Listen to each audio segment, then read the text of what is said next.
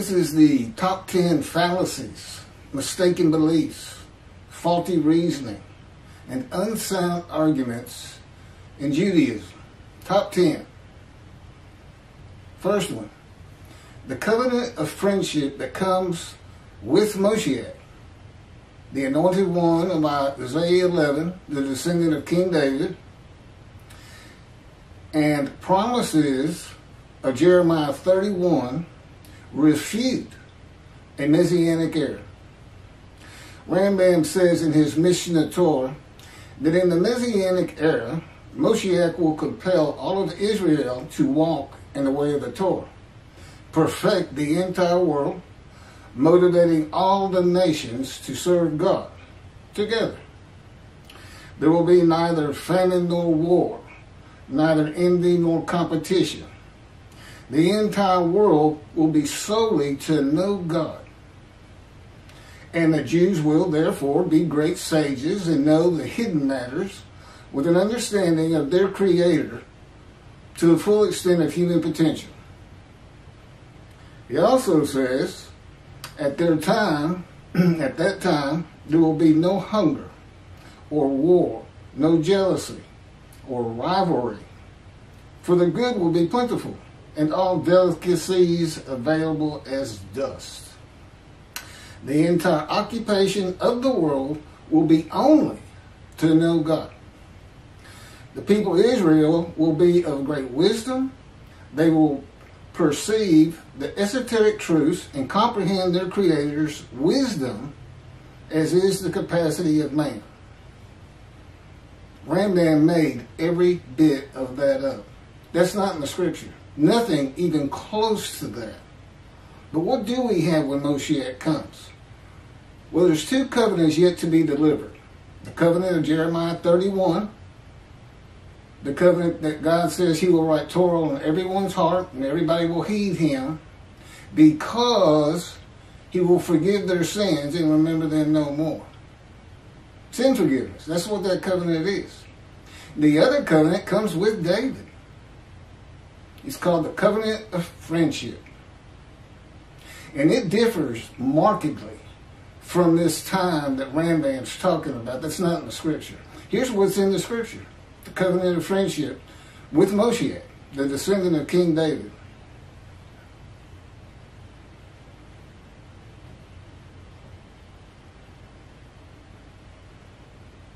In the day of the Lord, when Moshiach comes, this is where the words of Rambam should be, if they were God's words. But they are not. They're Rambam's words. And that's not scripture. Here's what God promises in his covenant of friendship. He will send down the rain in its season. The trees of the field shall yield their fruit, and the land shall yield its produce. The Jewish people shall continue secure on their own soil and never be overthrown and uprooted again. They shall no longer be a spoil for the nations. He will establish for them a planting of renown. They shall no more be carried off by famine. They shall not have to bear again the taunts of the nations. They shall know that the Lord their God is with them, and they, the house of Israel, are his people. He will establish them and multiply them. He will place his sanctuary among them forever. Never defeated and uprooted again. No longer the taunts of the nations. Those are the highlights. God's coming to return to his temple. Of course, we know there's not one built. Elijah clears the way for him. It is Elijah that makes sure the temple gets built for his return. His presence shall rest over them, and when his sanctuary abides among them forever, the nations will know that the Lord sanctifies Israel. There's nothing in here about perfecting the world and the whole world being to know nothing but God. There's nothing like that. It's supposed to be a time of, in the Messianic Era, where there's no sin.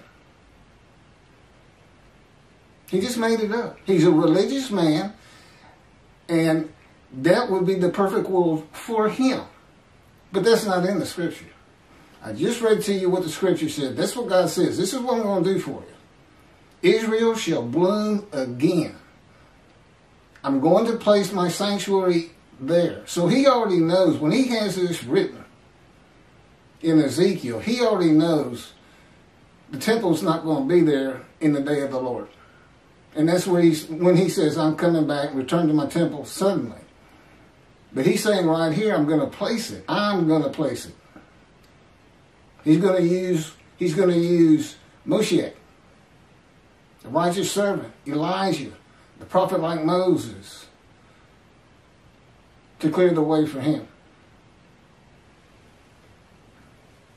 The Messianic era that is said to begin when the anointed one comes, whom God calls his servant David, a shepherd. He's not King Moshiach. That's another thing Rambam just made up. He's got 2 full chapters in the Mishna Torah called King Moshiach. All these things King Moshiach's going to do and establish the Davidic covenant and dynasty. None of which is in the scripture. He's a shepherd. He's a teacher. Not a rabbi, he's a teacher. And he was believed by the early sages and rabbis of antiquity to be described in Isaiah 53. And the Babylon Talmud called him the leper scholar.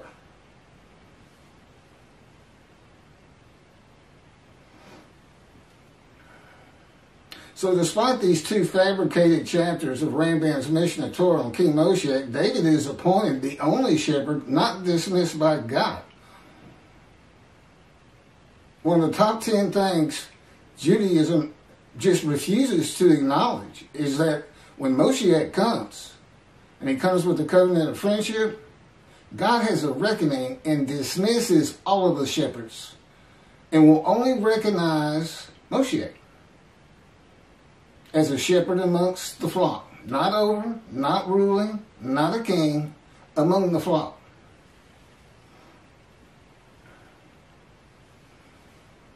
And I'm going to get to this shortly. You can't get around it. But I'm Moshiach. God first spoke to me 13 years ago. And in this top 10 things, fallacies of Judaism, I'm going to get to better explanations of that. But recognize this. He gave me all this knowledge. This is how I know these things.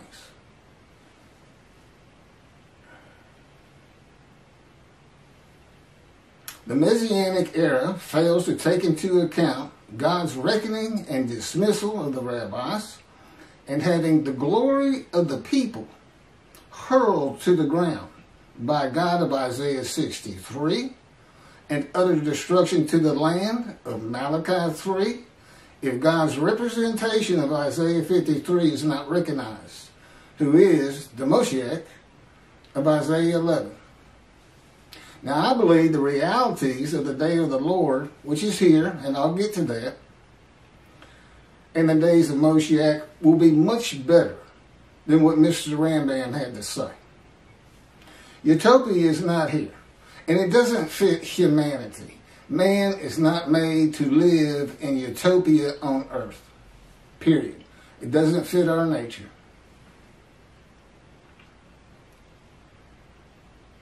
So utopia is not here. There will be no Messianic era.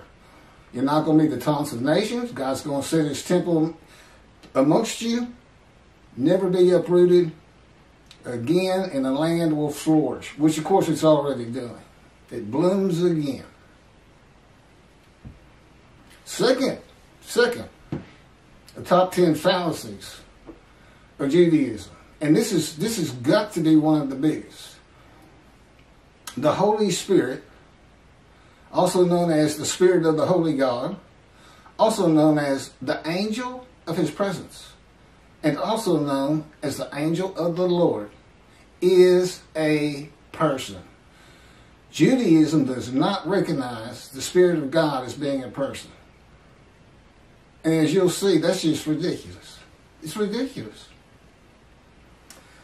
God created all things, including spirit and souls, that together form persons.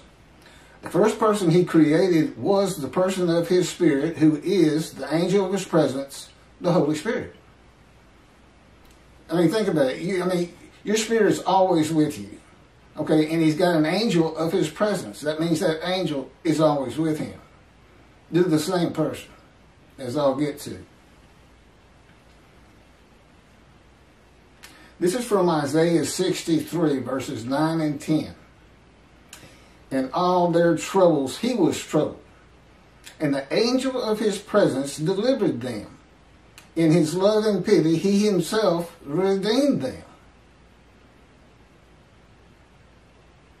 That's the angel of his presence. Raised them and exalted them all the days of old. But they rebelled and grieved his Holy Spirit. Then he became their enemy and himself made war against them. Well, we know the angel of his presence is a person. And the Holy Spirit is grieved.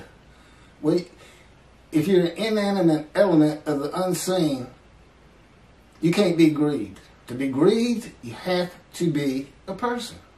Now, I don't know why Judaism can't read that.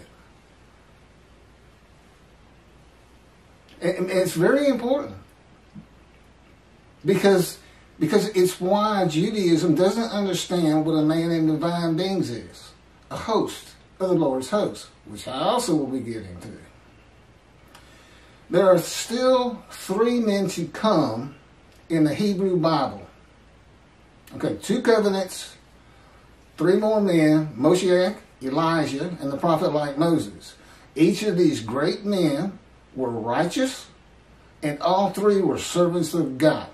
They're all righteous servants. 1 more man to come is God's righteous servant of Isaiah 53. The Moshiach, the anointed one. Well, this is where you find out his main anointment is to make the many righteous. Anointed to do what? Why is he the anointed one? What's he going to do? Primarily, we see he's going to make the many righteous. So you got 4 righteous servants and only 1 description. God's righteous servant of Isaiah 53 is implicitly and explicitly all 4 men. Now that's a heck of a Moshiach if you think about it. He's God's righteous servant. He's Moshiach, descendant of King David. He's Elijah and the prophet like Moses.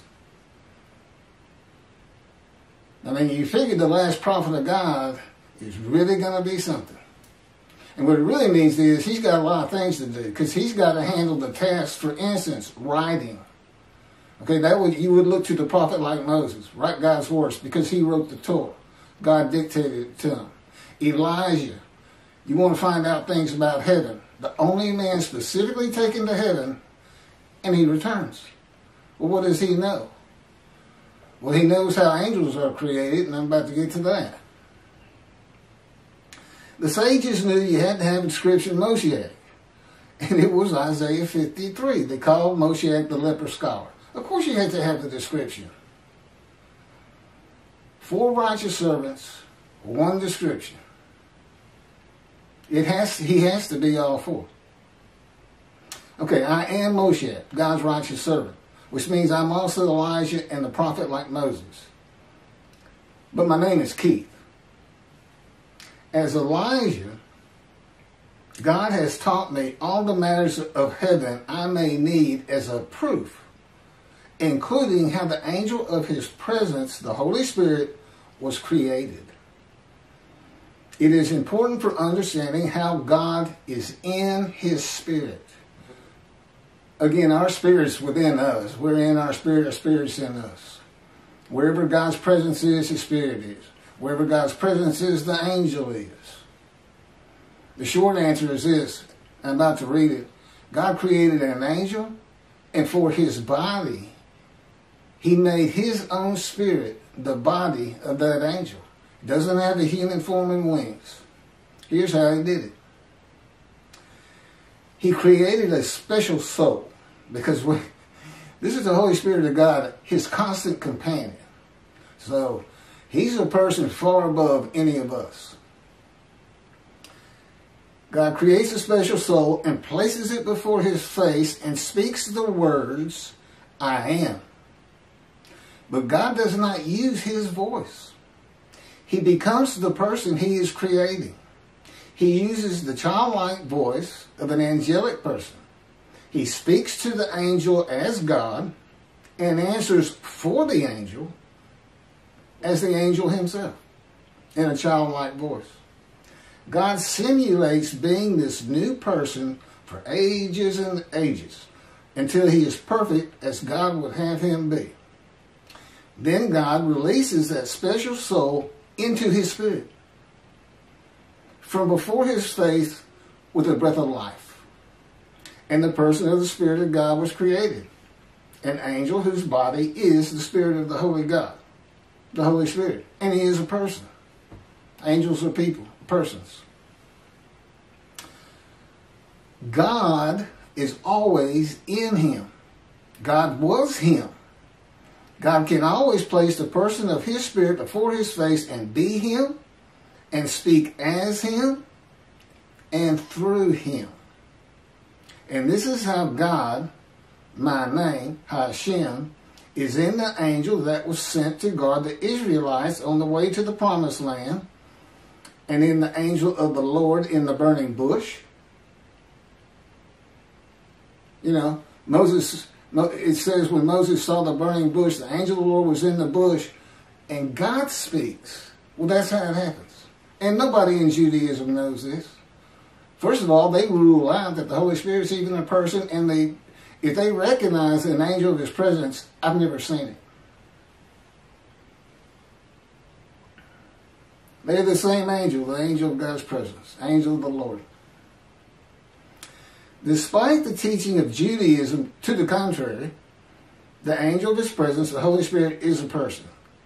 If God's Holy Spirit can be grieved, he is a person. Only a person can be grieved. God is not spirit.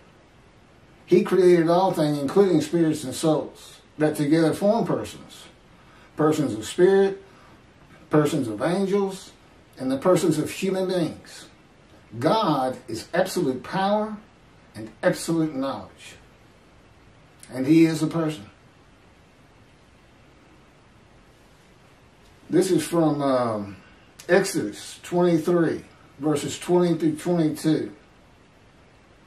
I am sending an angel before you to guard you on the way and to bring you to the place that I have made ready.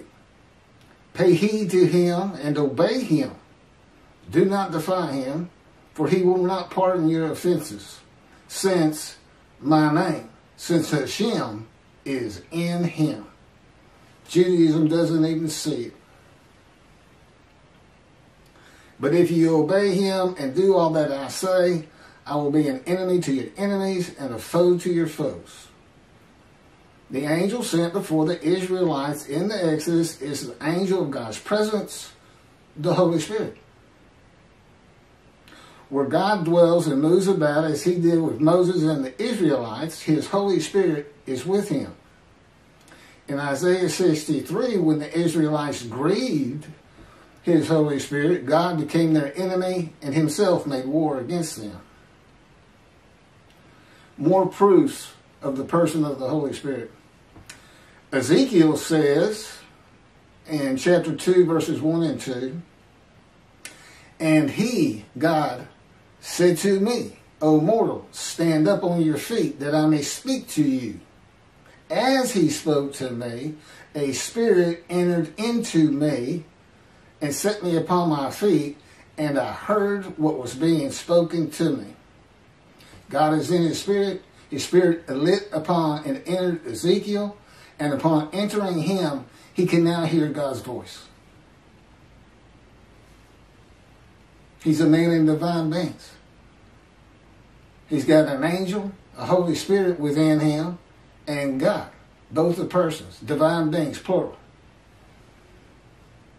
So when Jacob wrestles with an angel, he said, I wrestle with a man in divine beings. Well, that's all it was. God just went to a man and said, I need you to go wrestle with this fellow. We're going to come with you. He's not an angel. That man was not an angel. He was just being directed and commanded what to do by God in his spirit within the man. They had entered him.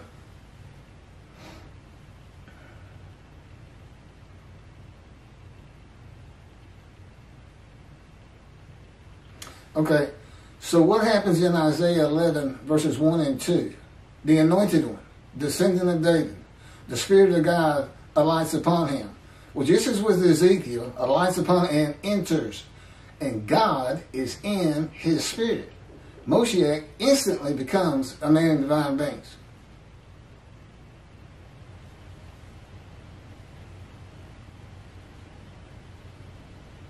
Further showing the person of the Holy Spirit, Ezekiel says,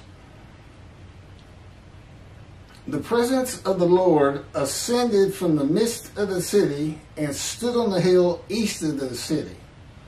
Now what do we have? Ezekiel has a spirit enter him and God is in him. In this particular verse and chapter 11, verses 23 through 25, God is showing that he is still one. He ascends. He leads Ezekiel in the spirit. Rises over the walls of Jerusalem and goes and stands upon a hill, it says, east of the city. And then this. A spirit carried me away and brought me in a vision by the Spirit of God to the exiled community in Chaldea. The Spirit of God is taking Ezekiel in a vision. He's using a spirit to do it, another spirit. So I mean, he's got to be a person. And God's showing why I am in my spirit's in me. I'm still one. We are separate and apart from each other. We're just always together. It's like two clouds. The presence of God, some elements of the unseen. It's his mind. It's where he feels he is. The Holy Spirit, well, he's made of spirit, elements of spirit. Like clouds, they have floated together and basically merged. But they're still separate. They're completely different entities. But if the Spirit alights upon you, and anytime you see a prophet say God's words, the Spirit of God has lit upon and entered him, and God is in the Spirit. But they are separate.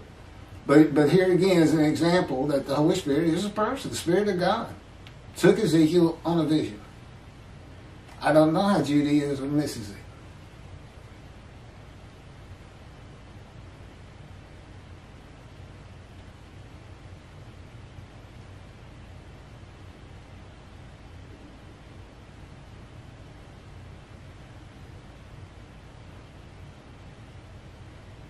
So, you know, the power to take a man into a vision comes from God.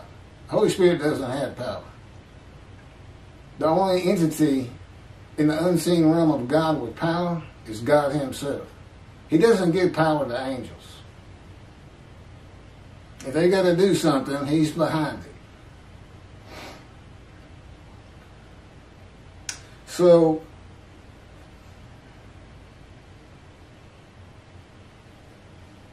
Ezekiel says, when he returns, and he says, and he tells the exiles all the things the Lord had shown him. The Lord had shown him. But it's the Spirit of God that took him on the vision. That he's telling the exiles, this is what the Lord... So basically the Lord became a part of the vision. Even though he's standing on a hill, again, it was to show his oneness and the separation between the two. These are the things as Elijah God taught me. I mean, he had to teach me the scripture. I was an atheist for 50 years. First thing he said was, we need to go to the bookstore and get you a Tanakh. And I said, what's a Tanakh? I had never read the Bible. That was 13 years ago.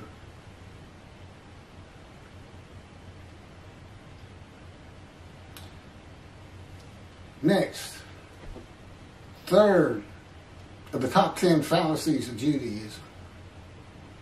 A host of the Lord's host. Here's the story of Jacob. Jacob was left alone, and a man wrestled with him until the break of dawn. When he saw that he had not prevailed against him, he wrenched Jacob's hip at its socket, so that the socket of his hip was strained as he wrestled with him. Then he, the man, said, "Let me go, for the dawn is breaking." But he, Jacob, answered, "I will not let you go unless you bless me." And here's a man that just jumped on him and started wrestling with him. A man in divine beings, he says. "I will not let you go unless you bless me." Said the other, "What is your name?" He replied, "Jacob." Said he, and this is now Elohim speaking, "Your name shall no longer be Jacob, but Israel, for you have striven with beings divine and human, and have prevailed." We all know he didn't really prevail. That's just story, that part. You can't prevail against the power of God. It's absolute.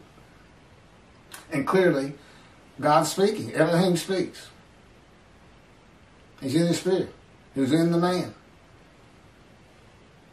And God just went to a fellow, found somebody sleeping by Jacob, said, "Wake up, I'm the God of this land. I have something for you to do."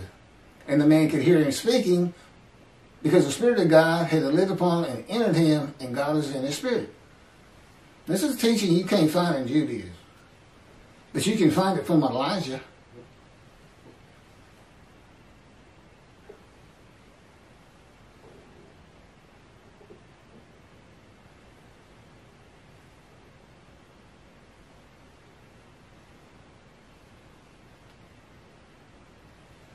Yet God's stories are always based on actual events and are used for many purposes, such as conveying his teachings and establishing religious beliefs.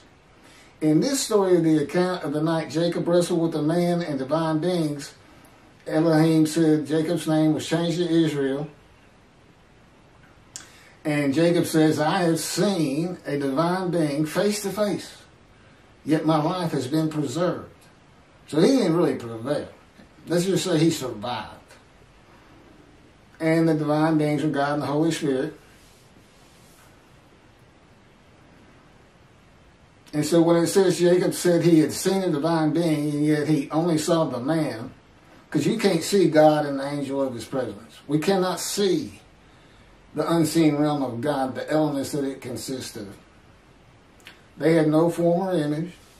Jacob saw a host of the Lord's host, and believed him to be a man and also a divine being.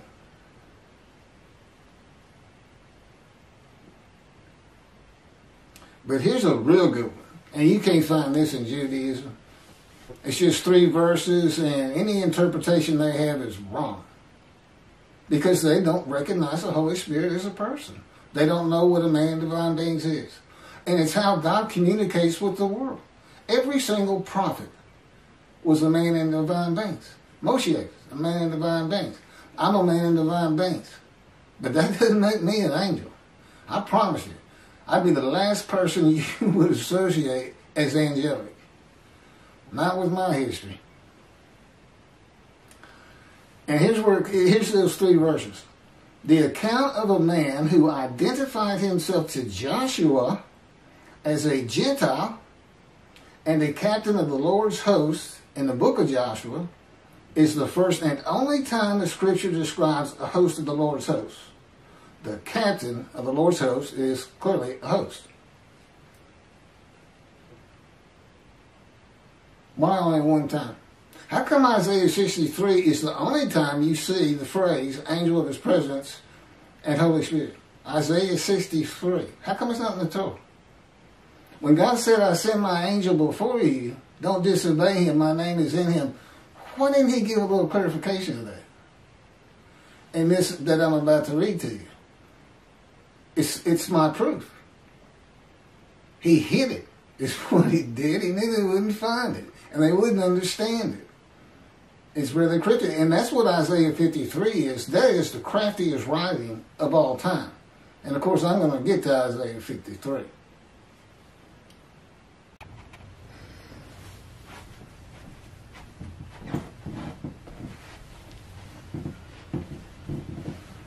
Okay, picking back up, I camera will only take a half an hour at a time.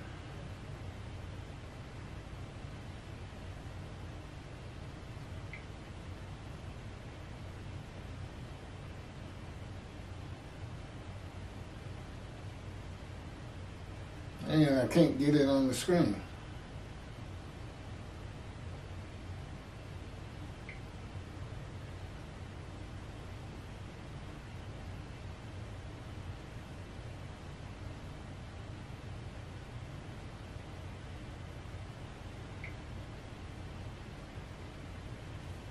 Okay, let me find out where I was.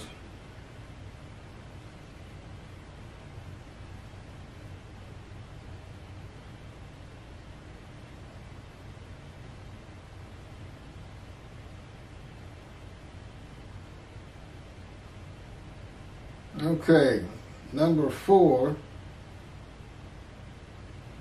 No, still on number 3, a host. The account of a man who identified himself to Joshua as a Gentile and captain of the Lord's host in the book of Joshua. It's the first and only time the scripture describes the host of the Lord's host. And I mentioned that, and the fact that it wasn't put into the Torah. And if you don't believe the Holy Spirit, the angel of God's presence, is a person, you never get it. And Judaism doesn't. And this is how God communicates with the world. Spirit enters into a man. God is in the spirit. The man can now hear God speak. And he can hear the Spirit speak, by the way. So, once, when Joshua was near Jericho, he looked up and saw a man standing before him, drawn sword in hand. Joshua went up to him and asked him, "Are you one of us, an Israelite, or of our enemies?" He replied, "No, I am captain of the Lord's host. Now I have come." Okay, so he's not an Israelite, he's a Gentile. Right off the bat, that's what we find out. Joshua threw himself face down to the ground and, prostrating himself, said to him, "What does my Lord command his servant?" Well, the captain of the Lord's host answered Joshua, "Remove your sandals from your feet, for the place where you stand is holy." And Joshua did so. So let's think about that. Joshua threw himself to the ground before a man with a drawn sword that had just told him that he was not an Israelite. And he said, "What does my Lord command his servant?" Well, the man said he was a captain of the Lord's host. He didn't say he was a Lord. And the captain answers, "Remove your sandals from your feet, for the place where you stand is holy." These are the exact words God said to Moses at the burning bush. God is with this man, and he's speaking through him. God can speak through the man that his spirit is entered and God is in his spirit. He can use the man because he can control your thoughts. He can control your words and your physical movement. God is with the captain, and where God is, so is the angel of his presence. A man and divine beings. Is what? He's a host of the Lord's host. He's hosting the Lord. He's hosting the Lord and the angel of his presence, the Holy Spirit. He's the host. Come and be my guest. Take me and have me do whatever it is you need done. And the captain said, "Now I have come," and is never mentioned in the scripture again. He is a harbinger of Moshiach, God's righteous servant. A harbinger. And what is he? He's a Gentile. Gentile man and divine being, so is Moshiach. Described in Isaiah 53. And that would be me. Every verse. God orchestrated my life for 50 years to make sure I fit every verse. A man of suffering, familiar with disease, wounds. I'll get to that. But he didn't speak to me until I was 50. And he wanted me to be an atheist. He didn't want me to believe in God. He steered me away from it, is what he tells me. And did a good job. Because I was adamant about it. I didn't have anything to do with religious people, religious affiliation, churches, synagogue, anything. Now, I had Jewish friends, but they were like me. They just didn't have anything to do with God. Just wasn't part of who we were. We just all went through bad times. It was just hard to believe anybody was up there, pulling for us. And things like that. But he wanted me to be a blank slate, a blank canvas where he could, paint the knowledge he wanted me to have so that I could deliver these messages that I'm delivering. So he's a harbinger of the righteous servant. And, that's the Gentile who arrives in the time to come of the prophecy of Jeremiah 31 in the day of the Lord. And I'm getting there. Isaiah 63 says God comes from Adam. That is interpreted in Judaism to be Christianity. Adam was in what is Jordan today. It's Gentile lands. It's where Elijah got taken up. I mean, he was he was east of the river Jordan. He was in Gentile lands when he got taken up. Elijah's a Gentile. He's an inhabitant of Ramoth Gilead, which is Arab and Assyrian. Well, they always were fighting over. It's Arab lands, east of the river Jordan. Ramoth Gilead. And he's a Tishbite. You can't find any Tishbites in any of the genealogies of the tribes that we have. In Chronicles, Kings, Samuel, it's just not there. There's no Tishbites. And he's always referred to as Elijah the Tishbite, an inhabitant. He lives in Ramoth Gilead. He's a Gentile. And again, I'm all for the righteous servants. I'm Elijah also. A Gentile. The harbinger. A Gentile. God's righteous servant. I'm reading it to you right now. A Gentile. He comes from Adam. God does. And he's got to have a visible representation. He's got to have a Moses. On the prophet like Moses, he's got to have a Moses. His visible representation. Moses, go tell the Israelites this. And also, you better write it down. Write Leviticus down. Now go and tell them all that. It doesn't say God told him to write it down, but we have it, so he must have told him to write it down. God dictated everything I'm reading to you. This comes from the book, Isaiah 53 in the Day of the Lord. The first book he's had me write to. It's about 285 pages worth. It's not just Isaiah 53. It's all this information too. And it's got everything you ever want to know about Isaiah 53. Finally, somebody who knows how to interpret it. And and the only way you can interpret it, you have to be that man. It's written like that. It's crafty writing.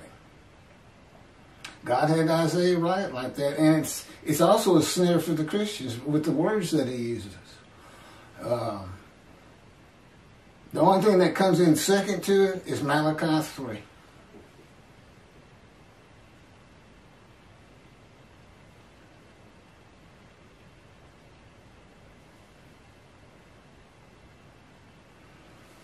Okay, this would be number 4 of the top 10. God's return in this day of the Lord. It's here. You should be looking for Elijah, and most particularly Elijah, since he clears the way for the Lord. And if he's not successful in his purpose, which is the same purpose that might prosper of Isaiah 53, Isaiah 53 is representing Elijah more than anybody. If you had to pick somebody, but you got to have a guy today. I mean, clearly the original Elijah and David or Moses, they're not coming back. Prophet like Moses, okay. What did Moses do? He wrote and spoke God's words to the Jewish people, the Israelites. This is what I'm doing. David brings the reckoning and dismissal, by the way. with the covenant of friendship. He doesn't clear the way, Elijah does. Judaism got that wrong. And why? Rambam, King Moshiach. King Moshiach must build the temple, and then we will know it's truly him. Now, you're going to know it from this. And failure to recognize who I am brings nothing but trouble. Your glory will be hurled to the ground. That's from 63, chapter 63 of Isaiah. And in Malachi 3, God brings utter destruction to the land if that temple's not built. That's clearing the way for him. So, this is God's return in this day of the Lord. How do we know this is the day of the Lord?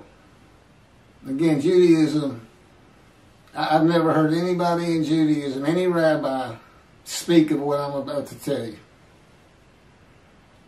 This is how we know. It begins with Jeremiah 31. When God says, see, a time is coming, 3 times. Summarizing those, the land blooms again. The cities are restored, and Jerusalem is rebuilt to a size at least as large as in antiquity. And it's a major metropolitan area today, much larger than anything in antiquity. Jerusalem is rebuilt to at least its size it is today. And see, a time is coming, God will make a new covenant with you. That's the covenant of sin forgiveness that begins, I will make a new covenant with you and write Torah on your hearts. How does he write Torah on your hearts? He forgives all your sins. What else does that do? Makes you a holy seed.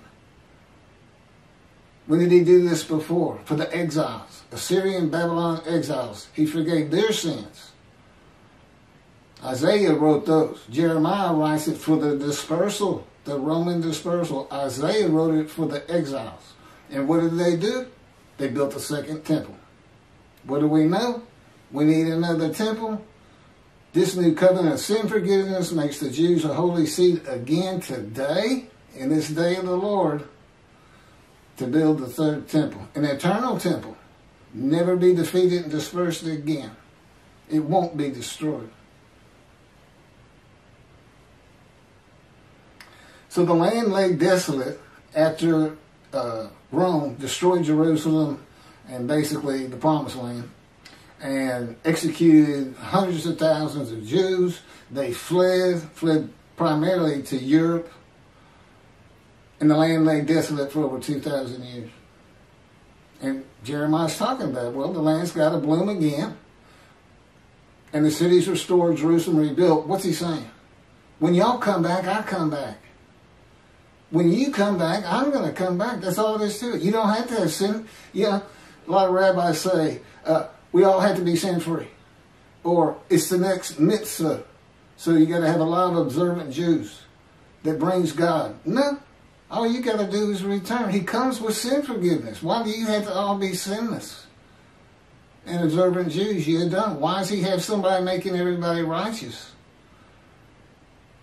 And you know what that is? If you're sin-free, that's me telling you, honor God for just clearing your slate of any sins. Honor him, and you come back to Judaism, or you come to it for the first time, return to synagogue. Show God how much you appreciate him coming to live with you again and forgiving all your sins and putting his house amongst you eternally, promising you will never be defeated, dispersed again. No longer be the taunts of nations. No, it's not utopia. It's not heaven on earth.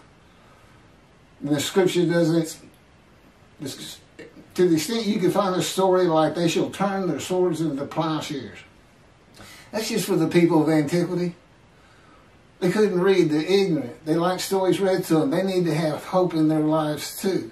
And God would write some, he'd have his prophets write some things like that. But there's nothing from God. If you want to hear what God says, it's his covenant of friendship.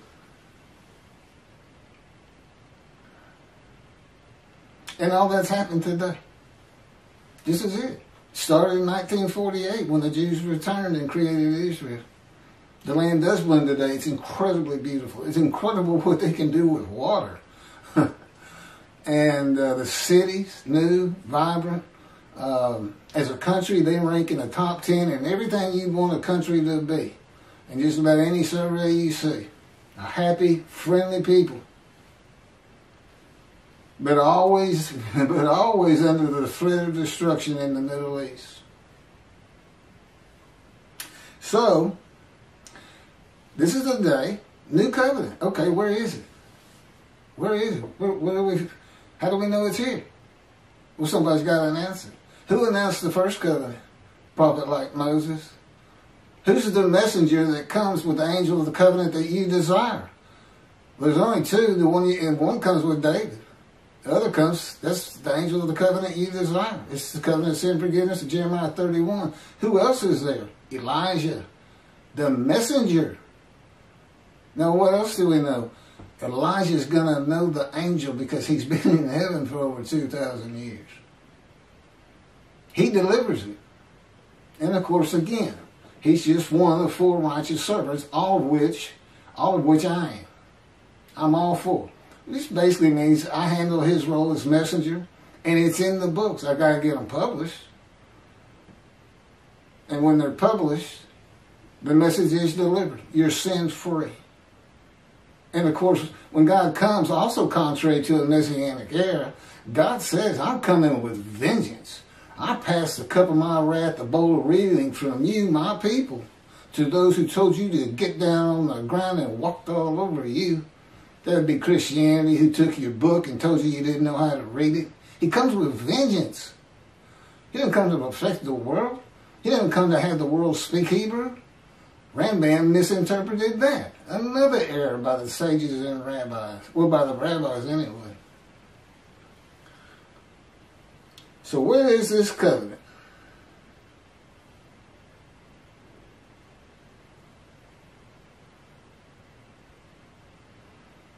So anyway, since we know the new covenant is here, we go to Malachi 3. That's the next time we see it. And that is where the day of the Lord is announced. God says, I'm sending my messenger before me to clear the way, and I am going to return to my temple suddenly, just as soon as it's built. Suddenly, and the angel of the covenant you desire is on the way. So that's where you go. That's how you know this is the day of the Lord, and that, see, a time is coming 3 times, means the time he's referring to is the day of the Lord. It seems so simple. Judaism doesn't get it. They don't teach it. Well, the rabbis who were dismissed, I bring the reckoning. I'm David. And they are dismissed. I'm the only shepherd, a teacher, God recognizes. That means they don't go into the scroll of remembrance. That means they don't go to the heaven that God is creating with the name Israel shall endure. The only way they're going to get out from being dismissed, they're going to have to teach these same things I'm teaching, which is what I'll be doing. That's how I'm a shepherd. I'm going to be teaching these matters of the 2 books God dictated to me. They're going to have to do it themselves. They're going to have to tell the flock. We've had 10 fallacies that really, really God is unhappy with, particularly the Messianic Era. He never said anything like that. False teachings. But they're going to have to teach these matters if they want to remove themselves from being dismissed and get entered into the scroll of remembrance. And that's even acknowledging that they're sin-free and that they're observant Jews. Doesn't matter. They fall in with those who do not heed and revere the Lord. And they're going to have to prove they do by teaching these books.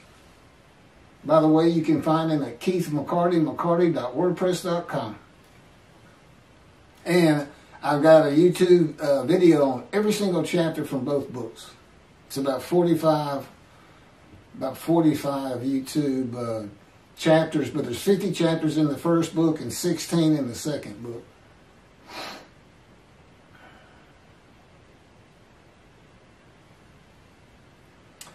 Okay, and I just mentioned, who does the angel give the covenant to for delivery? Well, it's the messenger Elijah. That's why God says, I'm sending my messenger to clear the way before me.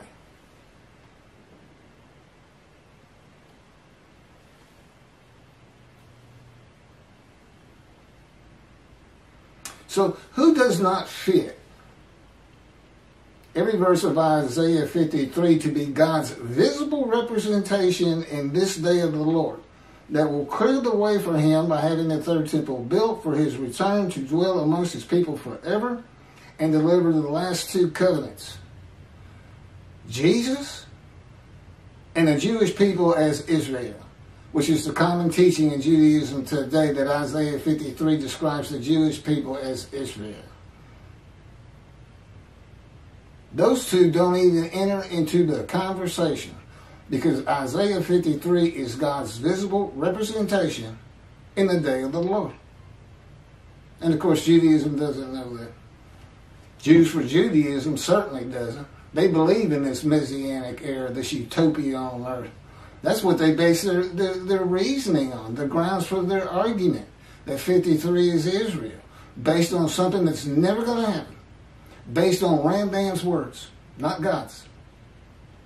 And Tovia Singer of Outreach Judaism, he says, verse 10, where it says, God chose to crush this man with disease, that he would offer himself for guilt. And I'm going to get to that. I mean, he just flew off the handle and said, that's a guilt offering. Let's go to Leviticus. He went the Christian route. Let's go to human sacrifice. And none of it makes any sense. It's an absolute absurdity. And I got plenty of writings on it. But basically he said everybody murdered in the Holocaust were a guilt offering.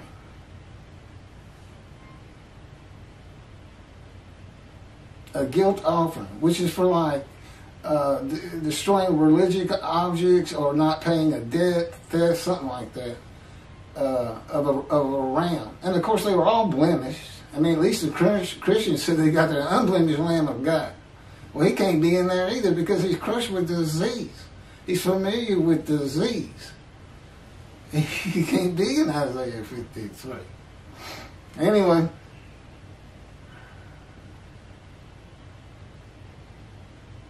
Oh, and as for you Christians, guess what?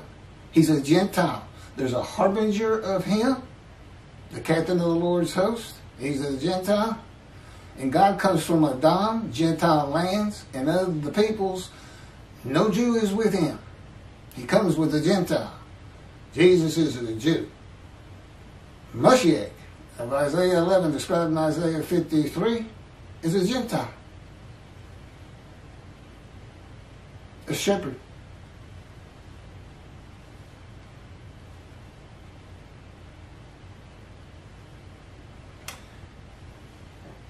Verse 5.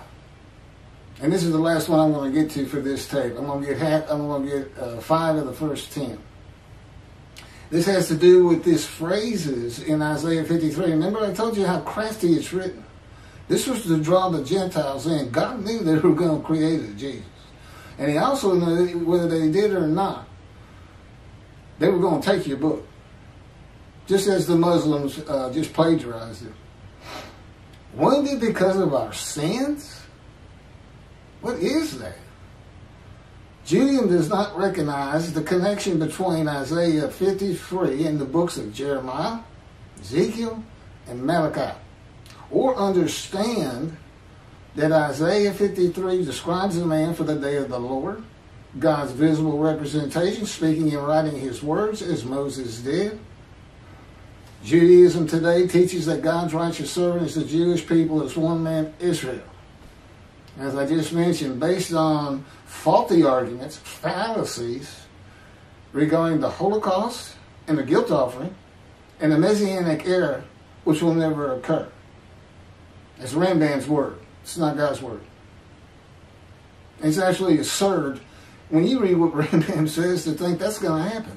That's the first thing I have on this videotape.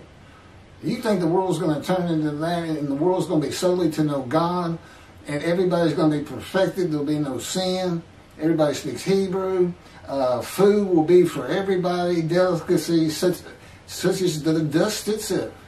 I mean, he's just making stuff up.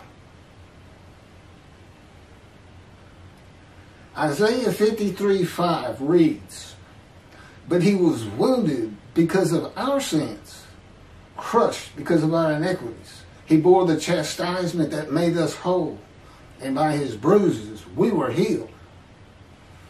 This is the crafty writing. What does that mean? Judaism doesn't believe there's vicarious suffering because God says every man is responsible for his own sin. No other man can die or take it for him. And they're clear on that, and especially if you ask them about Jesus, well, no, that can't happen. Well, that human sacrifice can't happen.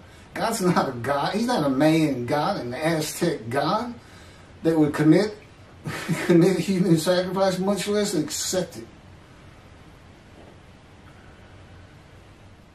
The book of Ezekiel, and I promise you, Judaism doesn't have a clue about this, and you can't really know if you're not the man going through it. Here's the answer. The book of Ezekiel is the key to understanding Isaiah 53.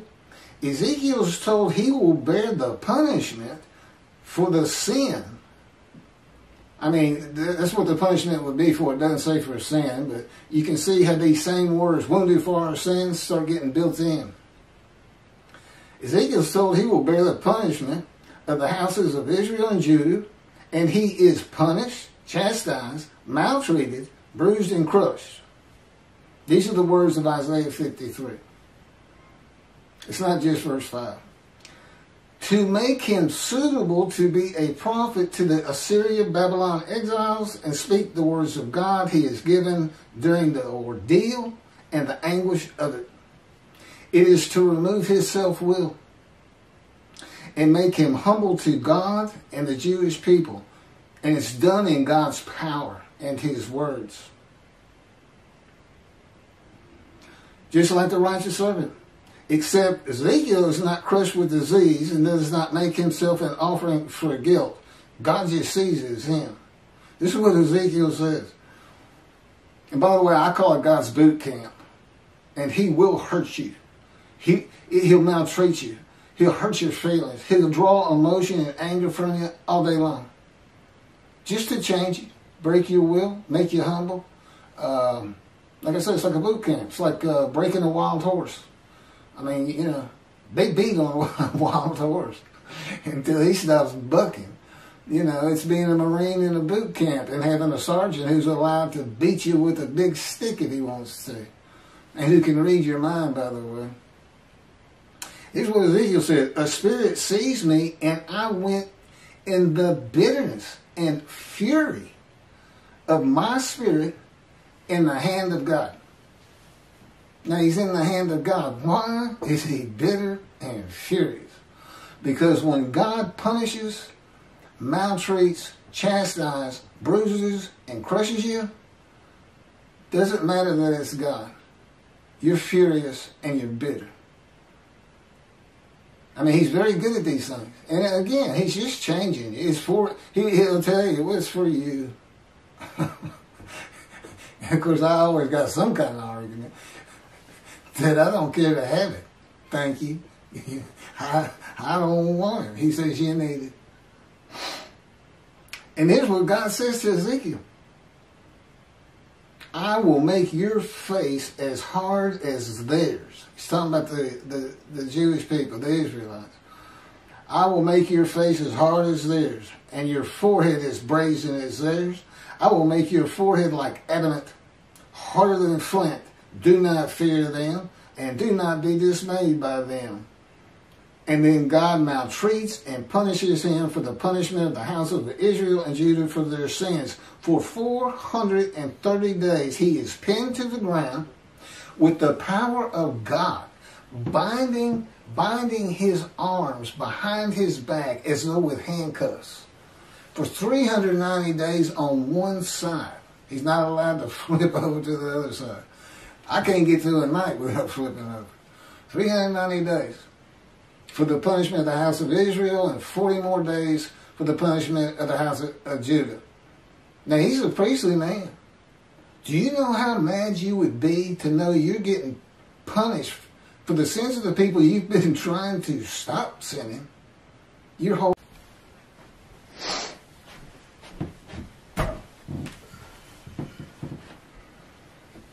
So he's pinned to the ground, which was called bruising and crushing, by the way. God's power can pin you to the ground. He showed me. He pinned me down for 5 days one time because let's say I sassed him. Let's say I said something.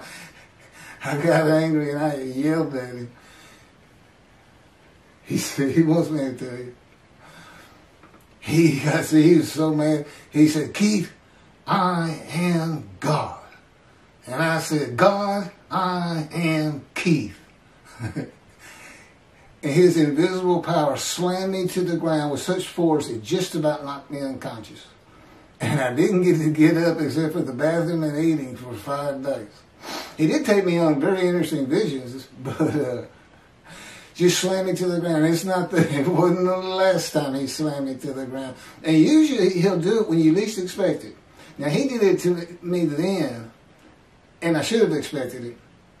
But usually he'll just do it when everything just seems fine and nice and things are going pretty good. And just out of nowhere, slam you to the ground. Yeah, it hurts your feelings. That's maltreatment. But that's what all these words are about in 53. God's boot camp. And he does it. He does it in his power, which envelops me. I mean, I always know, and there's a heaviness around me in my body. I don't just hear his words. I mean, I know he's right here with me. So, for 430 days, pinned to the ground, crushed and bruised, eating nothing but bread, chastised by the words of God. There's one example of that.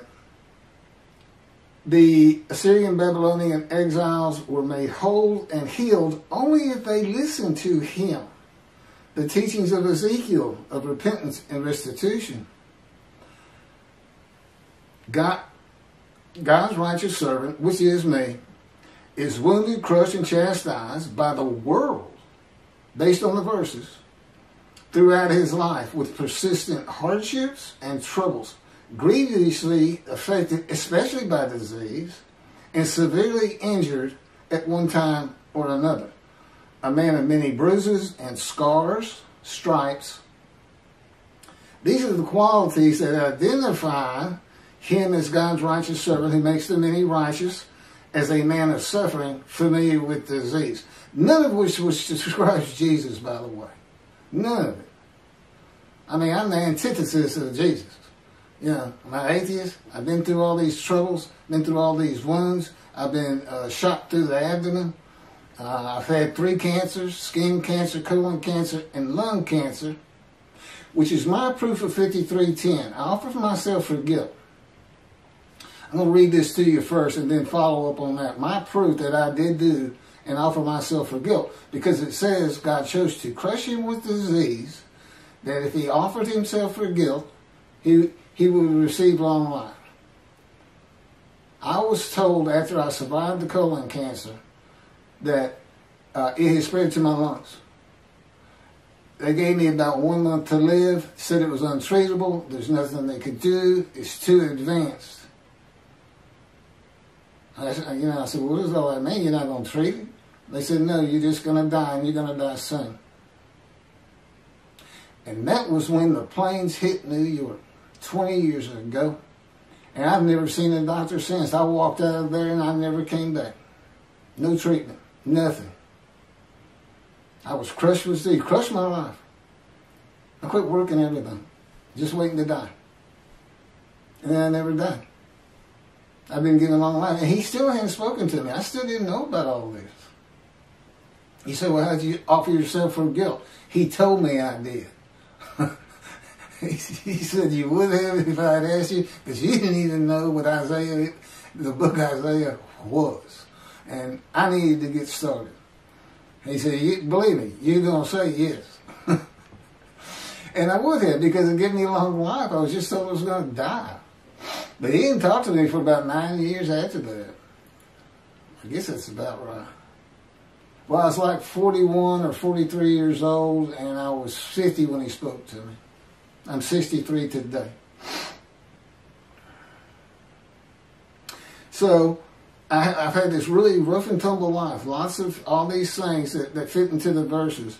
Then, to make me suitable for his purposes, God in his power and words punished me, chastised me, maltreated me, crushed me, and bruised me in what we call the fire of refinement, to make my face as hard as the Jewish people. Remember, I'm a Gentile. My forehead as brazen as theirs. My forehead like adamant. Basically meaning, don't push me too far. I'm a man in divine beings, but I'm still a man. As brazen as theirs, harder than flint, so that I will not fear them. I won't be embarrassed to go in front of them and say, yeah, I'm a Gentile, and I am Moshiach, and I am described in Isaiah 53. And I am Elijah and the prophet like Moses. In other words, just going and telling somebody that, you got to be prepared for that. You got to have your emotions under control, because you can imagine the responses I'm going to get. And it's already happened. What's one of the second verse, I think, or third verse? He was shunned, despised by men, accounted, plagued, etc., etc. See, nobody even thinks about that. Come, Moshiach, come, the rabbis say. Which, they're going to be dismissed and reckoned with, so I don't know why they're calling on me. But it's like they've given no thought to those words. What does it mean? Well, they say, 53 is not Moshiach. Well, yes, he is. The anointed one, what's he anointed of in 11? Well, we don't find out till 53. To make the many righteous. And as it turns out, many other tasks. So, and how does he do that? Well, he breaks me, just like a wild horse, just like a cadet. To be, man, he just breaks you down. It's relentless. He doesn't sleep, which means I don't get to sleep much. This has been going on 13 years. It started out fairly slow, but every year it's gotten more intense. As he says, it just takes more to anger you. It takes more to hurt your feelings, because you're ready for everything now. He says, I gotta be more extreme.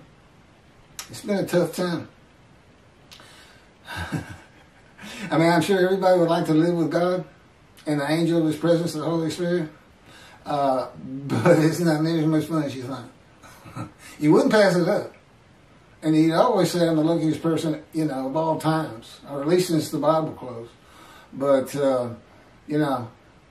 I begged for death 1,000 times, and I've cursed him 1,000 times. And God says, and Keith, you did it face to face. Which is just him directing me in his power to a place in the room where he says, this is where my presence is for us to talk today. That's face to face, friend to friend. And friend to friend, what does that mean? I can say anything I want, unless I cross the line and all of a sudden I'm slammed to the ground. You got to be a little careful. He's pretty forgiving. And again, it's to remove my self-will. I don't make any decisions. I'm not responsible for anything. He controls my thoughts, my words, my physical movement.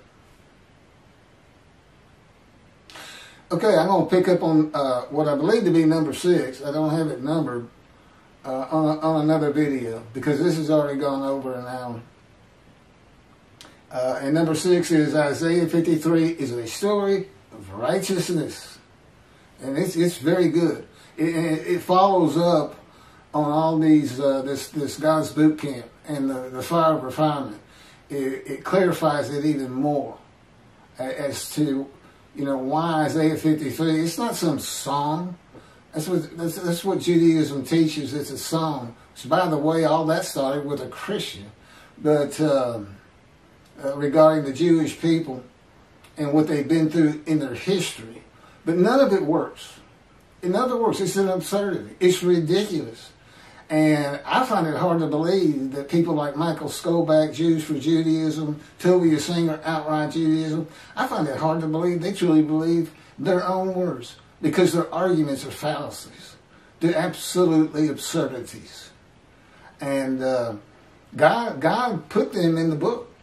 He dictated what he wanted to say about what they do and what they teach and how they teach it and how many errors and problems and lack of reasoning. That would really be totally a signal that they exhibit.